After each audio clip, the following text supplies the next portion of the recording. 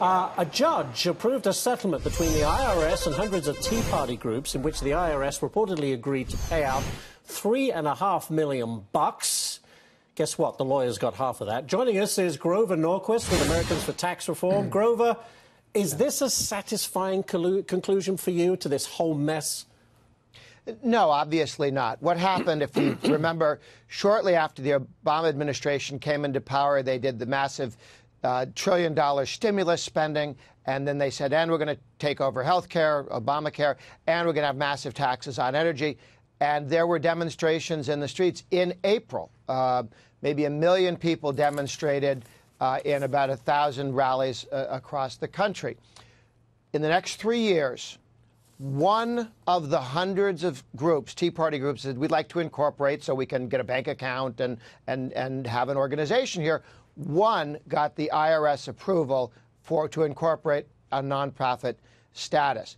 This was an effort, not by the Russians to spend $100,000 on Facebook, but by the United States government, the IRS, to smother a political movement by making it impossible for them to get bank accounts or get people to contribute to them because they were not allowed to have a nonprofit status. It was huge, and it affected all elections since then.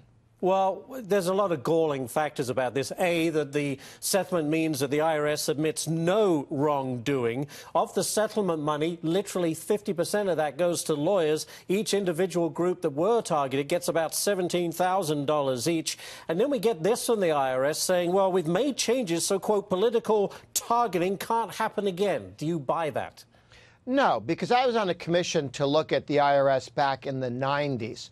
And back then, under Clinton, I was talking to my left-wing friends. I said, are you guys getting audited because Heritage and the NRA and all these conservative Citizens Against Government Waste, all these conservative groups were being audited by the Obama IRS, and none of the liberal groups were. And when I asked the head of the IRS, because I was on the commission, I asked the question, he said, oh, no, we've got this wonderful system to make sure it's terribly nonpartisan.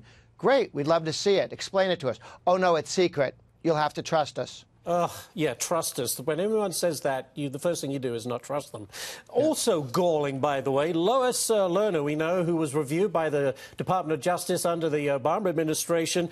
She was cleared of any wrongdoing, even though she pled the Fifth and wouldn't talk in public testimony. She was called a hero in that investigation for trying to stop this practice. Give me a break.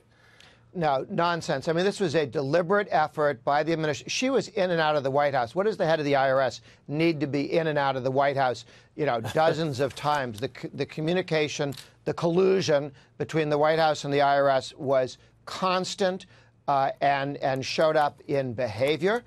There was no, and also the IRS, remember, would take the lists that you can contribute to the NAACP privately, because back in the 50s, a court ruled, bad people were trying to get the National Association for the Advancement of Colored People, NAACP's list to go after the donors. So they said, those are secret.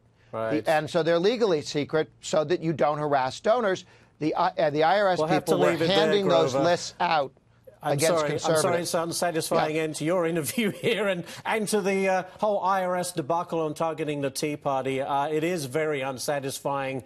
I guess you can put it to rest for now, but what a horrible black mark in history what that whole episode was. Grover Norquist, thank you so much for joining us. We appreciate it.